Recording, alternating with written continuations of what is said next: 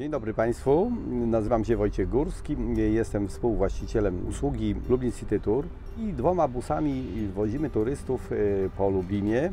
I trasa zaczyna się na Placu Zamkowym, gdzie mamy zamek, Muzeum Lubelskie, ma być podobno Muzeum Narodowe.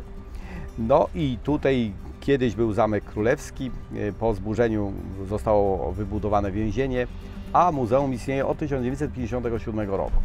Tutaj też było miasteczko żydowskie Podzamcze, jest tablica upamiętniająca istnienie tego osiedla.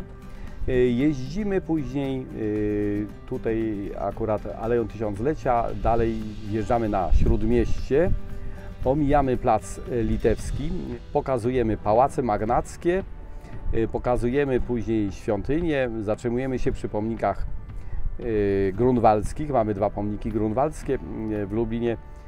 No i później jedziemy w kierunku Placu Katedralnego, pokazujemy katedrę, wieżę trynitarską, informuję o wnętrzu katedry, o osobliwościach katedry, o płaczących wizerunkach, o zakrystii akustycznej, skarbcu z cennymi monstracjami.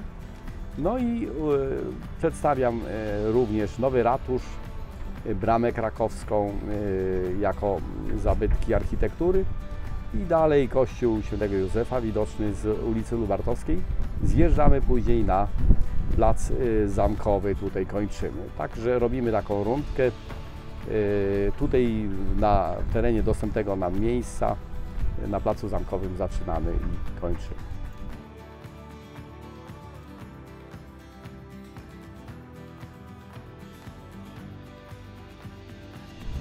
Mamy audioguidy nagrane w 9 językach, ale uzupełniamy na żywo w 4 językach: po polsku, po angielsku, po niemiecku i po rosyjsku. Także nasza usługa to nie tylko przewóz ludzi, nie tylko przejazd, ale jest to misja kulturowa.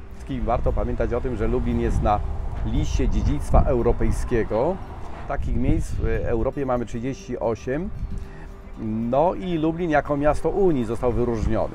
Oprócz tego dokument Unii Lubelskiej jest wpisany na listę niematerialną UNESCO jako pamięć świata, wspólny dla 5 państw: Polski, Litwy, Białorusi, Ukrainy i Łotwy.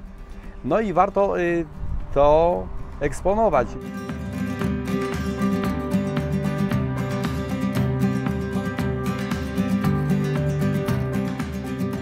Na uzupełnienie tej naszej misji kulturowej pozwoliłem sobie pisać książki. Historia Lublina, Lublin mało znany, część pierwsza, historia czynami pisana.